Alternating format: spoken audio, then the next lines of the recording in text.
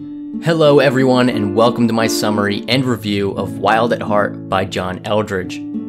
This is a book that has been recommended to me by a few older men in my life who found great benefit from reading it.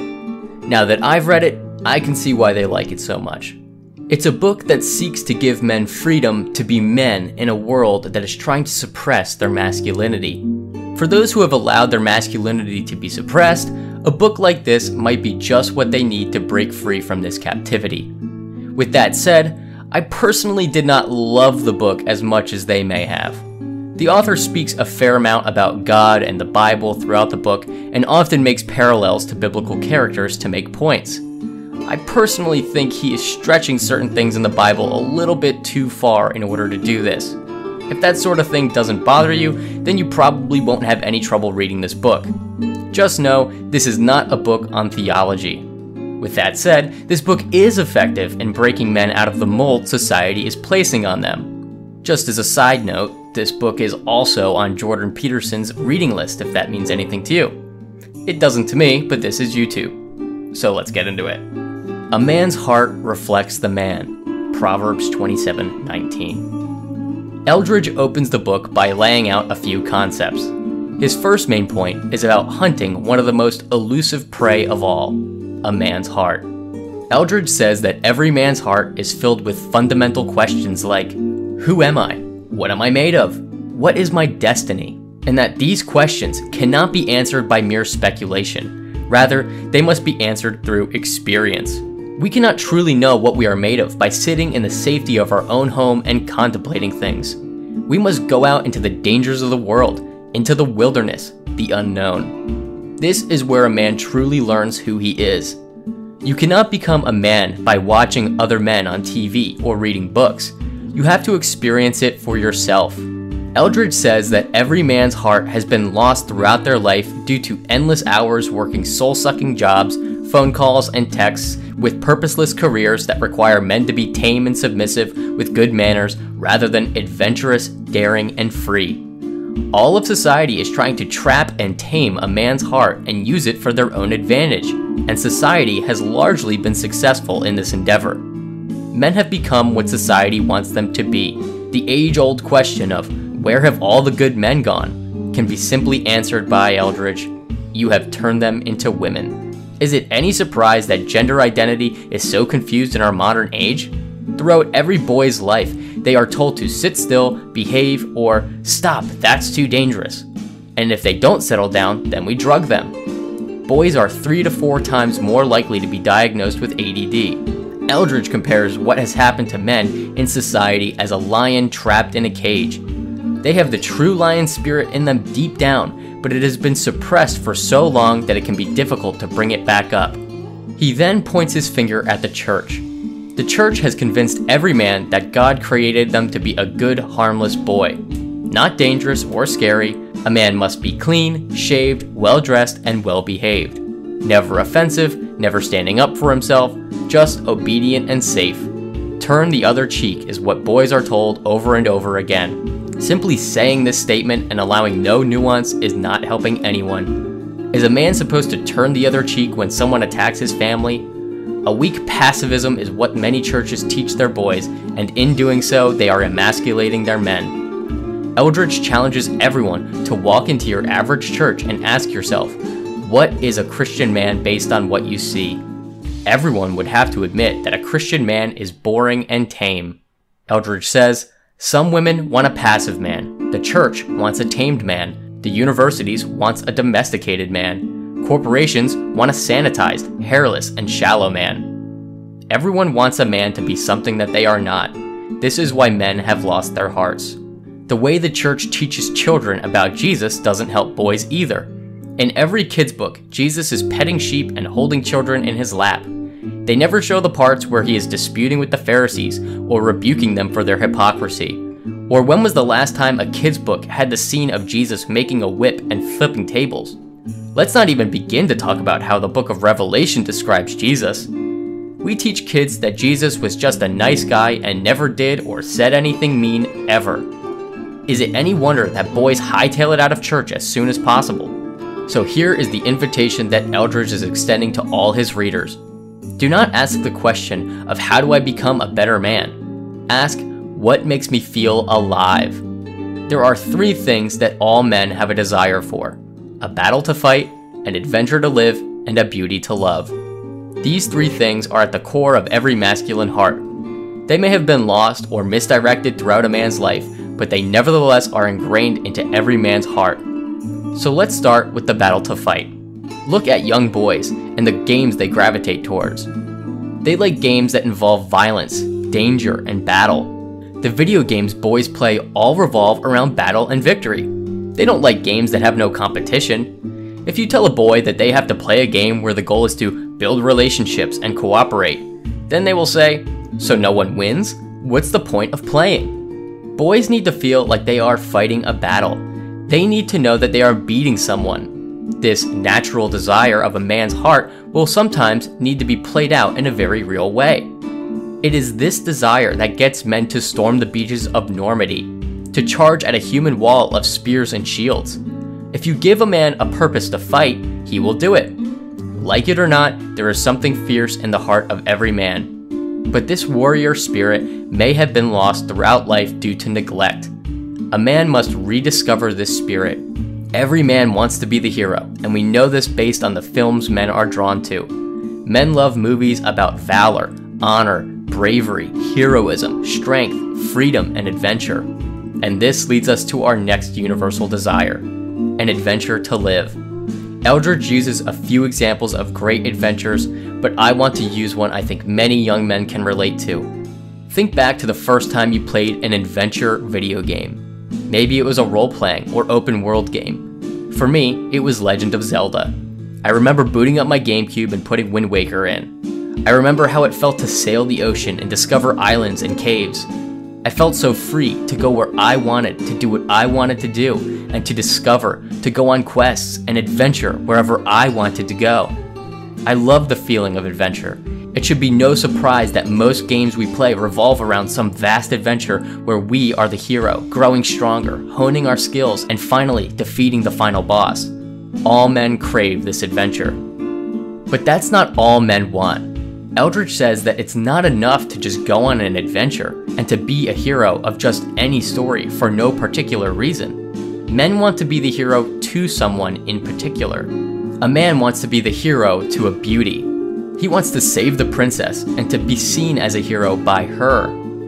He wants to sweep her off her feet and to slay the dragon. He wants to earn her respect and admiration. Men need a reason to be the hero. This is why when men go off to war, they carry a picture of their loved one in the pocket next to their heart. They have to have a why. Adam was alone in the garden, and God said it was not good for him to be alone, so he made Eve for the man. Eldredge, in contrast, shows that women also have these 3 basic desires, but they're slightly different. Rather than wanting a battle to fight, they want to be fought for. Instead of finding their own adventure, they want to be taken on an adventure. And finally, they want to be the beauty that is loved. Eldredge tells a story of a young woman who was being pursued by a man. The man dropped his whole life to try and win her and follow her. She said something along the lines of, "He made me the adventure, and I don't want to be the adventure. I know where that road goes, and it's boring. Take me on an adventure I don't know." Now, before giving the solutions to these 3 primary desires, let me first cover a few key points that should be noted. The first major point is the idea that Eldredge calls the wound. This wound is something that usually happens in a boy's life that can damage his ability to embrace his manhood. Manhood is not something that naturally occurs for a boy. It is something that is bestowed upon a boy by older men in his life. From birth, a boy will cling to his mother as a nurturer, but eventually, a boy must learn to leave his mother's breast and become independent. A boy who fails to do this will become a man-child. Mothers generally do not want to let their boys go into the dangerous world, and if the boy has no father to pry the boy away from the mother, the boy will remain there in a state of weakness, clinging to the mother forever. Mothers who have poor relationships with their husbands are all too happy to replace that desire for love with the love from their children, further exasperating their desire to keep their sons close. Manhood is not bestowed by mothers, it is bestowed by other men. This is why in many cultures, there are rites of passages for young boys going into manhood. They almost always involve taking a boy away from the mother and placing them in the wilderness alone or with other men.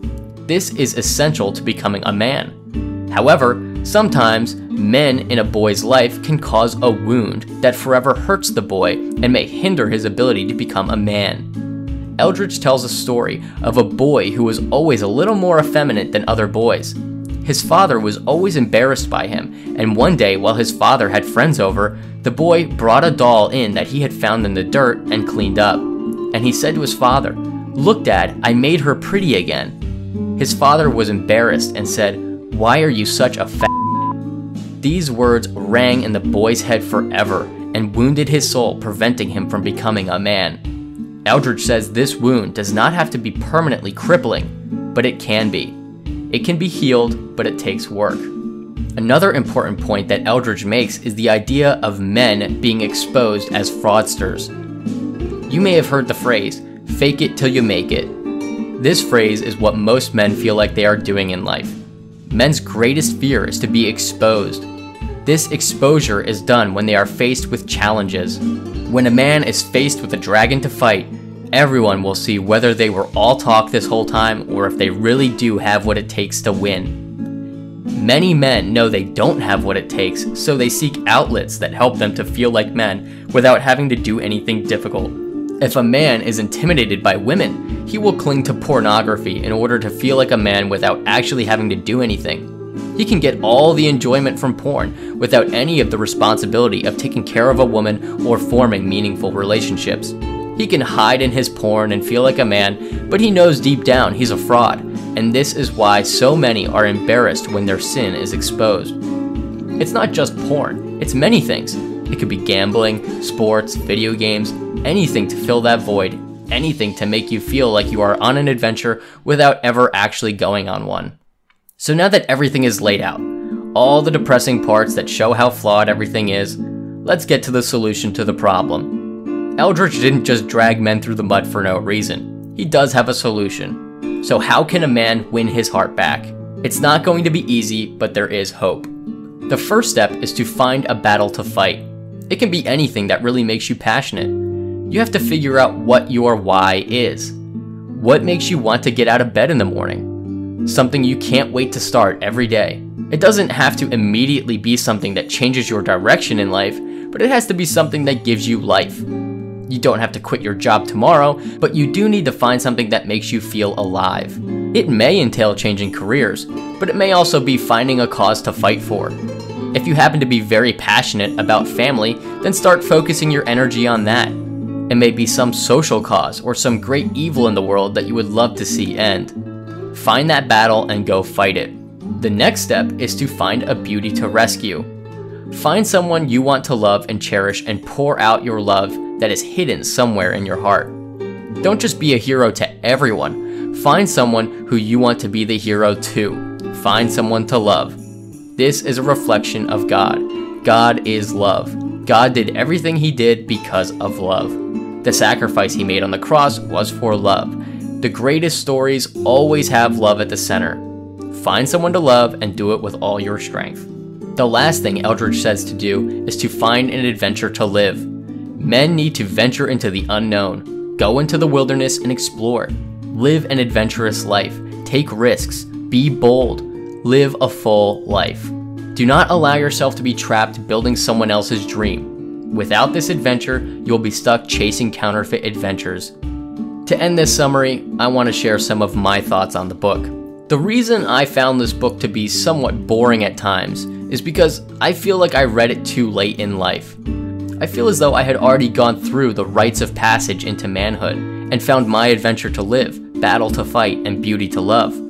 Maybe this book would have been more helpful to me earlier in my life when I was still trying to figure out my way through things. Maybe I'll share my story in another video, but I think Eldredge is generally right about these basic needs for a man. Having a purpose and a reason to get up every day is crucial.